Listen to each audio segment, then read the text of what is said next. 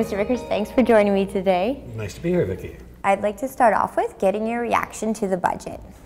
Well, Vicki, the whole issue about this budget for us in the Liberal Party is the whole issue of trust.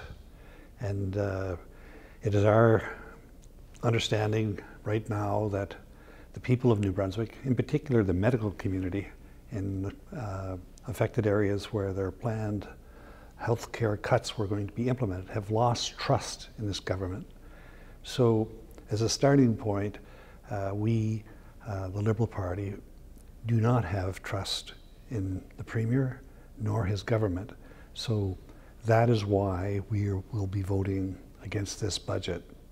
The budget itself has a number of excellent items that we think are very positive. Increased use of nurse practitioners, increased services with the ambulance service and advanced paramedics. We think those are all wonderful, wonderful initiatives. Initiatives by pharmacists to be able to increase their scope of work to reduce wait times. We think that, for example, is another great initiative. But the difficulty we have is last year, last year's budget, this government promised no cuts to health care in the communities that saw on February 11th their facilities, emergency rooms, and their acute beds in their hospital were going to be closed. This, when they were told last year that there would be no cuts to service. So for this community, for example, St. Stephen, you have a very viable, important community hospital.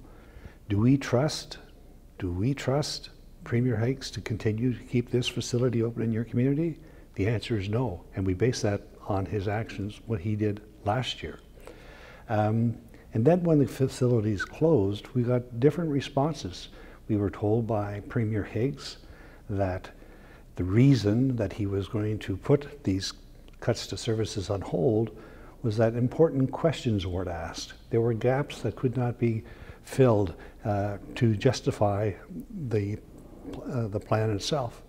But then 2 weeks later, we learned at an editorial board in St. John that Premier Higgs and Minister Fleming openly discussed that after the initial concerns expressed by the communities, they actually did a political head count. And once they realized they would not have the votes necessary to survive to implement this ban, it's only then that they put the... So we've been told two very, very different stories, which all comes back to this whole issue of trust.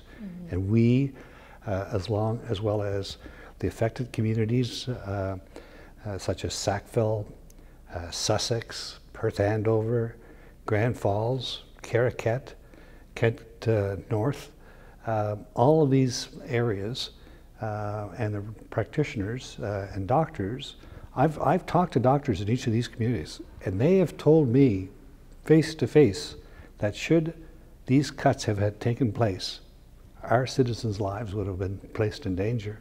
So this has been a tremendous and remarkable lack of confidence, a lack of credibility that we have in this government. I know Higgs has said that he plans to travel around the province in April, May, before the upcoming by-election to hear from people about their concerns for health care. Do you think that's just an immediate reaction to the health care reform fallout, and is it too little too late? Well, this is, again, goes down to our issue of trust, Vicki. Minister Fleming has said publicly, over and over again, there's been enough consultation. There's only one plan, and it's only due to the people of New Brunswick being too emotional and entrenched that they can't accept the ways of this government that they have planned. Yesterday's budget, we feel, is going to be the cornerstone of further cuts to the... We know from Horizon and Vitality, the CEOs said there's going to be a phase 2 and a phase 3 to this plan. And we've not heard a single word. And even today, in question period in Franklin, I was present, and the questions were asked. When will the people of New Brunswick see the plan service reductions in phase 2 and phase 3? And again, no response from the government. And this all comes back to trust. And we, the Liberal Party, as well as we believe thousands of New Brunswickers in the medical community, do not trust this government. You're hoping that the Liberals have a united front in voting down the budget, but MLA Jerry Lowe still might vote for it. Do you think that is likely to happen? Jerry has a decision to make. He's publicly commented. He hasn't made up his mind, and I understand earlier today that he is still mulling things over. We, and I as leader, encourage him to consider very seriously his options, to go back to that question of trust. Does he trust Blaine Higgs or does he trust Kevin Vickers? And make the decision. You know, I'm thinking upon second sober thought, as they say in the Senate, that Jerry will vote for us, and I'm hoping that will be the case, that he will support us in expressing unanimity across the party that we have no trust in this government. The People's Alliance has said they will support it, so a lot of people are assuming it comes down to what the Greens think. David Coon put forth some ideas today, some motions that he would like to see taken care of before they vote. Do you think the Greens at this point will be voting in favor of the budget? Well, I think it would be very sad for the Green Party, or for the people of New Brunswick who believe in the Green Party and their values, to see Mr. Coon prop up this government as Chris Austin and the members of the People's Alliance have. I'm hoping Mr. Coon realizes the better of his ways not to prop up this government as Chris Austin has been doing since the government has come to fruition. The other thing I would ask Mr. Coons to reflect that two of these proposed hospitals, one in Kent North and one in Sackville, are hospitals that his present MLAs are occupying. We have Kevin Arsenault in Kent North, and we have Megan Mitten in Sackville, Tantamar, Memram Cook. So they have openly, publicly stated that they will do everything possible to ensure that the services at their hospitals will stay open. And propping up this government based on their record, based on, for example, what they told us last year, that there would be no cuts to services, I do not see how Mr. Coon nor his party members can trust this government. Elections cost money, and there are concerns from New Brunswickers who might not even support the Higgs government that they don't want to see a change at this point in time just because of the cost and the stress that it has. What do you have to say to those voters? I can completely understand and empathize with people in New Brunswick. We had an election in 2018. We have the municipal elections coming up. We have concerns about the coronavirus and how that's going to play out. Financial markets are in disarray. This is a very troubling and difficult time that I foresee for the problem, and I completely understand why New Brunswickers feel this way at this time. However, as leader of the Liberal Party, we're the official opposition. We have a duty to ensure the safety and security of our citizens. We have a duty to ensure the safety and security of our citizens. And based on what has transpired in the last few months, the different stories that we have been told, we feel our duty compels us to do whatever in our power to ensure the safety, health and safety of New Brunswickers by bringing this government down. You're in the St. Croix riding today. Can you tell me a little bit about what you've been doing in this area? Well, we had a lovely meeting today. First and foremost, we met with the health committee here at the local community hospital. I guess I'm re-establishing things from my past, how important decisions affecting communities can be resolved at the local level, community-based. I was a police officer, so we used to call it community-based policing. But what I learned today with the health and with the local mayors of St. Andrews and St. Stephen, centralization into two big areas, like centralization into St. John, centralization into Fredericton, centralization in Moncton. On the face of it, common sense would probably tell you, you know what, this would be the smartest thing to do. Let's put everything in one area and people use that as a hub. But what I've received today, both from the health committee and the mayors, how many existing practices have been in place that actually save taxpayers money, that actually better the health system in a much cheaper way. Let me give you an example.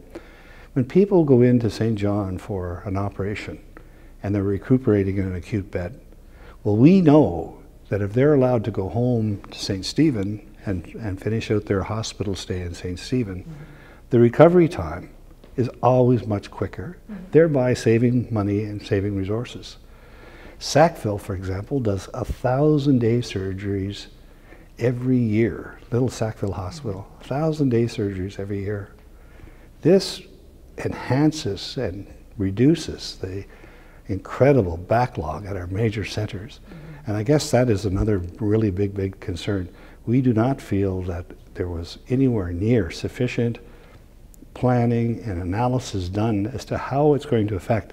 And so far as this concern and public debate has moved along, people in the big cities do not realize or seem to have an understanding that there's going to be phase 2, there's going to be phase 3, and already their hospitals are bursting at the seam.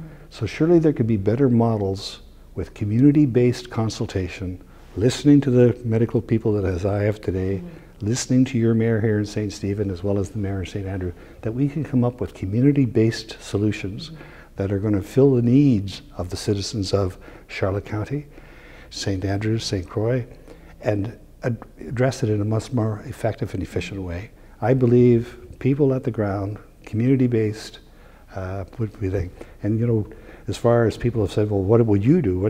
Do you have a health plan? Well, my health plan is certainly going to be based in 3 areas, and that first area is critical. Community-based solutions, consultation at the ground level, identifying exactly what the requirements are to keep people safe here.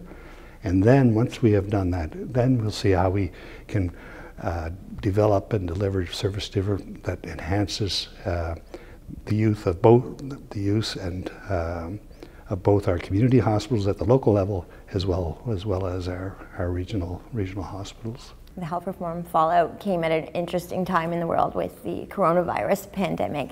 Do you think the one silver lining maybe to that is that it will make us rethink healthcare, and especially people in rural communities? I'm sure it will. I'm sure that it will. And you know, obviously analysis have to be done. We have a wonderful and blessed with a talented medical health officer here, Dr. Jennifer Russell, who has an exceptional team. And this is another concern that I've had in the last few days, where we see the Minister of Education out front giving direction that's not aligned with our public health direction. So I'm encouraging, and actually in a phone call yesterday with the Premier, to rely and have Dr. Russell out there at least being with politicians who have no expertise in this field, because I think the citizens of New Brunswick want to have confidence, they want to be put at ease, they want to be assured that everything that can be done is being done, and I believe wholeheartedly that that's best done by people who are trained, who have the competencies and the skill sets, just like Dr. Jennifer Russell and her team. Finally, there's an important by-election coming up in this riding. Why do you believe Karen Ludwig is the right candidate for the Liberals? When I first met Karen, the thing that struck me instantly was her values: honesty, integrity, professionalism. And then I soon learned by speaking with stakeholders in the community that she is passionate about the concerns of the people of this area.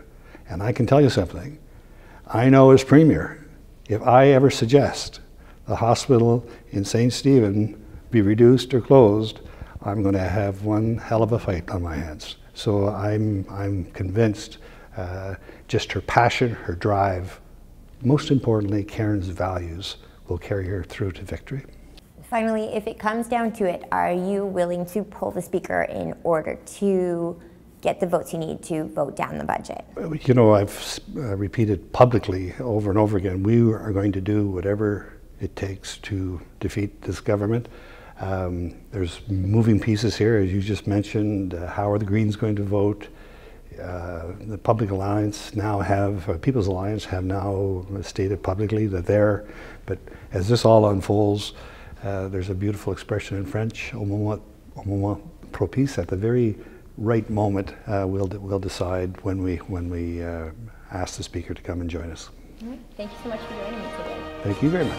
A news and public affairs production of CHCO-TV, New Brunswick's only source for independent community television.